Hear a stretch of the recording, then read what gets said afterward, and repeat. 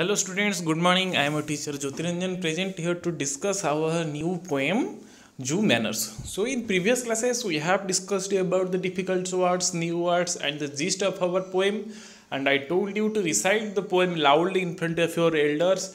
So I hope you have done very well, and now let's do some question answers. Reading is fun.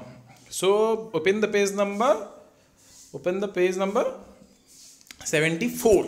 Open the page number 74 and look at the reading is fun. So what do you see at the G? What do you see at the Jew? So here is a very simple answer. We see animals and birds at the Jew. What does the camel have on its back? The camel have a hump on its the camel has a hump on its back. So let's talk in English, and here are some questions. You have to do these two question answers in your copy, and let's talk activity we should try to communicate with each other in spoken English, and don't write these answers in your notebook. Have you been to a Jew? If you have been to a Jew, then you should write yes, I have been to a Jew. And if you have not been to a Jew, then you should write no, I have not been to a Jew. Name the animals which you have seen in a Jew. Say the names in your own language and then in English. First of all, you have to tell what have you seen in the Jew, and name of the animals and the name of the birds. Then you have to tell their local name, tell their name in your own language and also in English. So just like tiger, lion, elephant, etc. और तुम उसको जैसे अपने local language में या फिर हम हिंदी में एलिफेंट को बोलते हैं हाथी, टाइगर को बोलते हैं क्या बाघ, ऐसे ही शेर, ऐसा सब बोलेंगे पहले, फिर क्या करेंगे उसका इंग्लिश में बोलेंगे. Name the animals you like the most and why.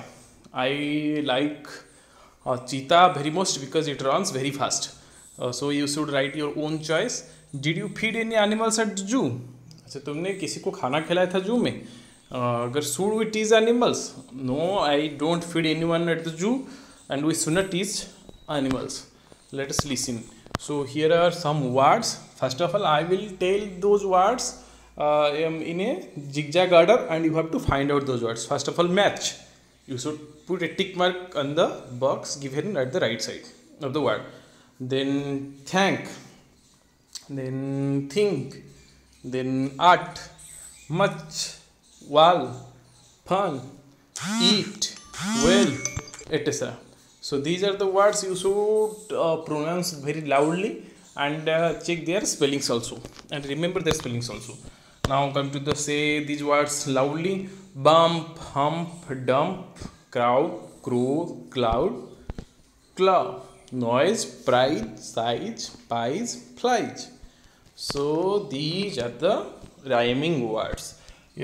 Not all the words are rhyming words, but you have to find out the rhyming words and tell them loudly, just like bump, hump, dump, price, size, flies, and crow, claw, ये सब.